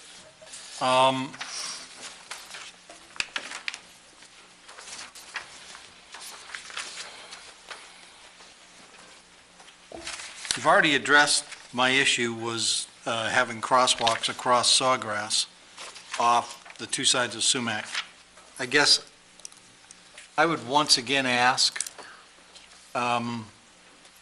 that they not be painted. Where this is a new development, we have the opportunity to use some kind of a textured crosswalk in those areas. Painted sidewalks have a tendency to disappear in like 3 months. Black Point Road is a perfect example. We did work on Black Point Road this fall, put a brand-new painted crosswalk across it, and it's already disappearing. If there's some way to use some kind of a texture, it has a tendency to at least be noticeable for a longer, much longer period of time. So, Mr. Chairman, if you're comfortable, I could coordinate with the Public Works Department where ostensibly this will become or will be at least offered to the town as a public road, and presumably,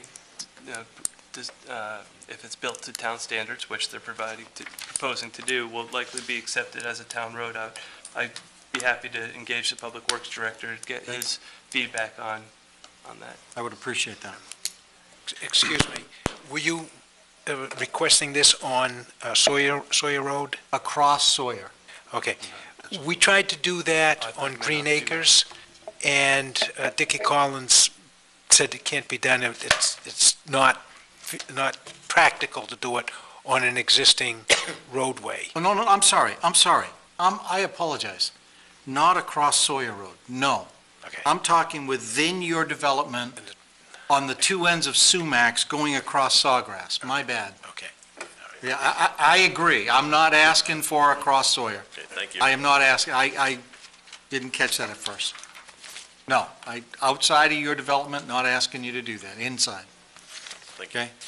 The only other question that I have, and I think we've covered a lot of things here, is, and this is just a comment that I asked staff a little bit earlier as well in the day, but at some point, we need to have something trigger what I feel is a level of service study as we continue to add developments off Sawyer Road. And my point of concern is the intersection of Sawyer and Gorham.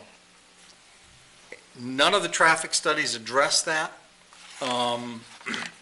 And while we can sit here and argue, well, there's only 2 turns, there's only 3 turns, there's only whatever, at some point, there's going to be enough turns to say we have a level of service issue at that location. And I think we're getting close to a point where we should at least get a feeling for what will the level of service at that intersection be when your development is added. So I don't think it's going to trigger the need for a light or anything else. I'm just looking for how close are we getting? May You I know, ask- we got to throw a dart here somewhere.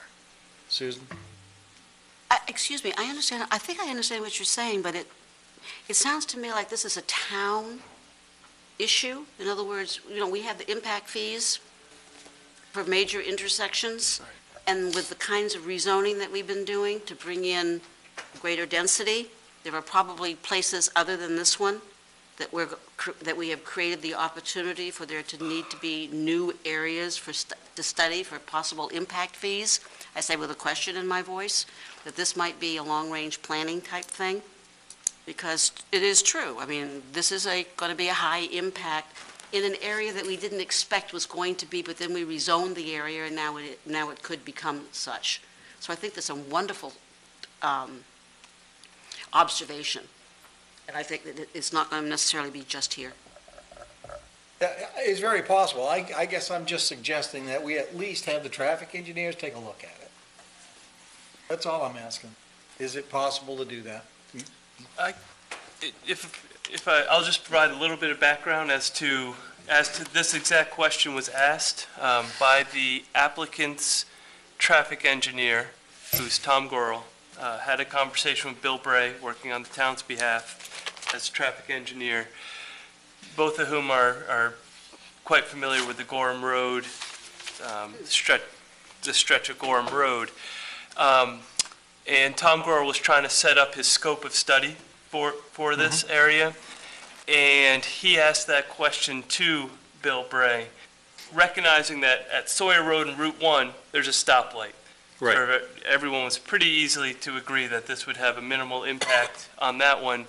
The other intersection that you're referring to, and I think you're concerned with, is the unsignalized intersection at Gorham Road and Sawyer Road. It was felt by both the traffic engineers that basically what our standards say is if you have a unsignalized intersection that is either at a level D or with the proposed development would go to a level D, a level of service D or lower, then the applicants would need to make some off-site improvements, be that an intersection, be that a traffic light, be that a turning lane, whatever the case may be. But given the amount of movements that would be coming out of this development to that intersection, they felt that that wasn't going to be warranted at that time. But certainly, recognizing that the concern goes to the planning board. This is your decision. But I just wanted to give the background on why the applicant's engineer didn't supply that information based on that discussion. But certainly if it's a concern of this board, then that's something you're certainly within your rights to take a look at. Well, my only point is, what level is it? We don't know. I don't know that we know. We've had multiple developments go through this neighborhood, and at some point, it's going to reach level D. When does that day come? And that's what I don't have the answer for. I'm hoping that the professionals can help me feel better about that. And they probably can. I think what Jay said, with the information they've had or have now with 23 more lots, it will not go to a D. So does that mean we're at a C plus or a B minus? Or I think that information could probably be summarized from what they have now. And to be clear, I think to your point, sort of gets to what I think Susan was talking about, is trying to understand what will trigger, how many trips will trigger that intersection going to a level of D. I don't think we'll get that from their study. What we'll get from their study is what is their impact. That the intersection now is a B, and with the 3 or 4 turning movements that they add at the AM peak, it may go to it'll probably stay at a B. And if that's the case... Or maybe it is a D. If that's the case, that satisfies me. Right. I But I just want to be sure that you're clear that what Yeah. we'll get from them is only their impacts, not sort of, okay, here's our impacts, and what would it take to get there? No, Yep. no, okay, I'm fine with Yep. that. My point is I looked at the traffic study. I saw nothing that talked about level of service at the intersection. So I don't know if it's at a, 2 cars away, 2 turns away from going from a C to a D or not. That's all I'm saying. There was nothing that would tell me where that particular intersection was today, and that's what I'm after. That's all I'm after. I'm not asking for, tell me how many more houses we gotta build or anything else. It's just a matter of, are we close, are we not close? And if we're not close, fine, great, but go from there. I think the applicant has a question. Jay's having a hard time reading my lips. Reading his lips. I'm familiar with Maple Avenue and the Gorham Road because we built on Green Acres. And if you were to compare this neighborhood to that section, that part of town, there's a lot more traffic coming from Maple Avenue. And I don't know what that is, but that might be a good indication as to, how far you have to go from some sawgrass to get to that point. I would agree with you, Yeah. but whether it's designed for it or not, people do a very good job at making that a 3-lane intersection. Oh, yeah. All right? You can't do that on Sawyer. Well, So, you're probably right there. But I'm a real estate broker also, and I'm talking to people about the subdivision. And we figure that probably 75% of the traffic will be going down to Route 1. And 25% will be going up the Gorham Road. Just to give you, I appreciate that, and I did see the number of turns, et cetera, that the traffic study did show, and it's minimal. I'm not arguing that. All I'm saying is, where is it today? Nobody tells me where it is today. So if it's at a level B today, fine. I'm fine with that. I'm just asking, where is it?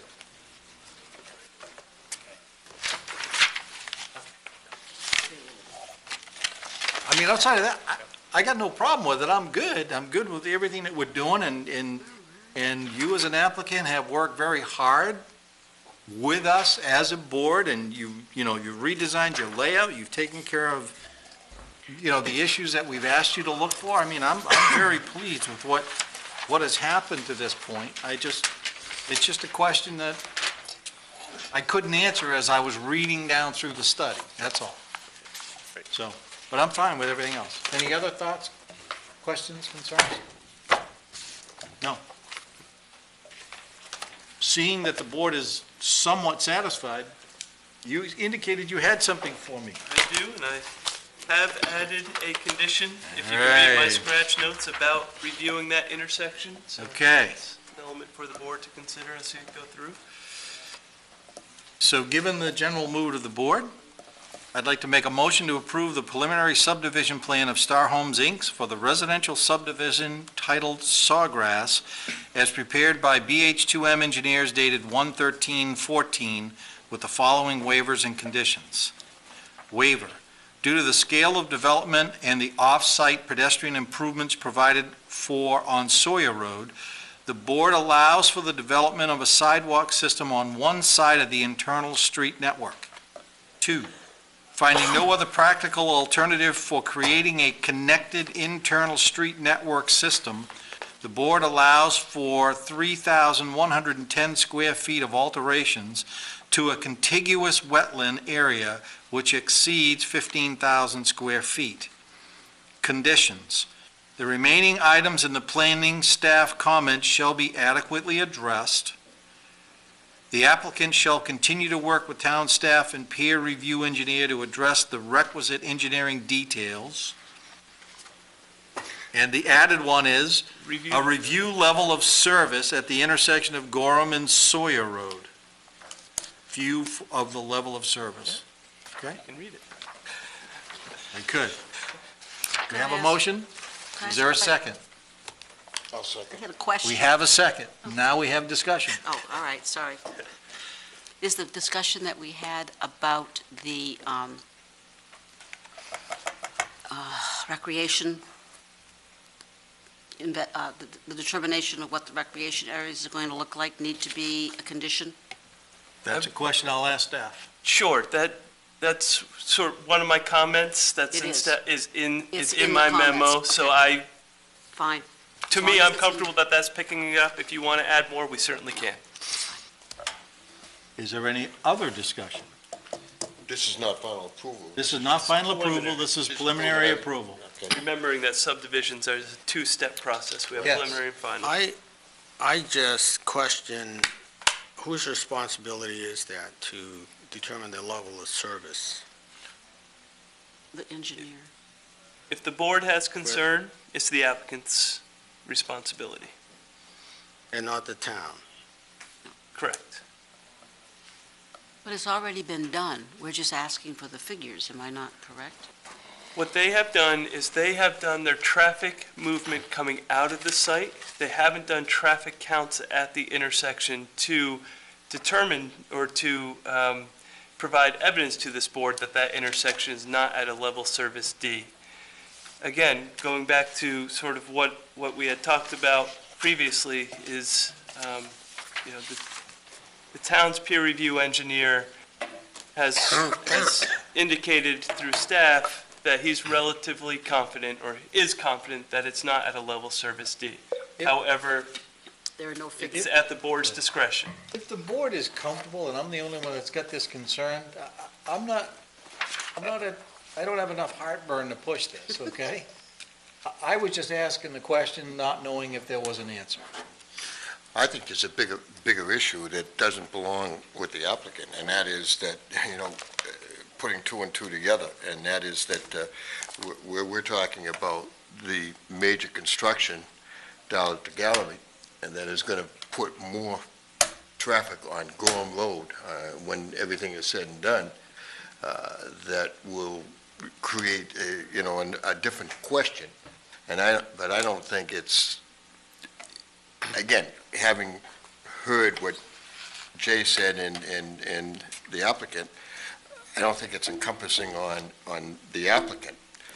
If they're saying that it's not going to create any additional typing, then I don't see where it's up to them as far as the level of service is concerned. I think it's more of a town issue in a bigger picture. Doesn't the town have a traffic committee? I'm sorry? Doesn't the town have a traffic committee? Yes. Well, We have an ad hoc I transportation committee I that think Mr. that's Mazur where, serves on. I think that's where this belongs. And again, I'm fine with that. I am more than willing to amend my motion to strike item 3. I don't have a problem with that, okay? If the- Dave, I'm on that committee. So, Well, I move that we strike that. well, you can't do that. I'm sorry. Technically, you can't do that, but I hang I on. can offer an amendment. You can suggest that, yes, as part of your comments. You can in fact do that.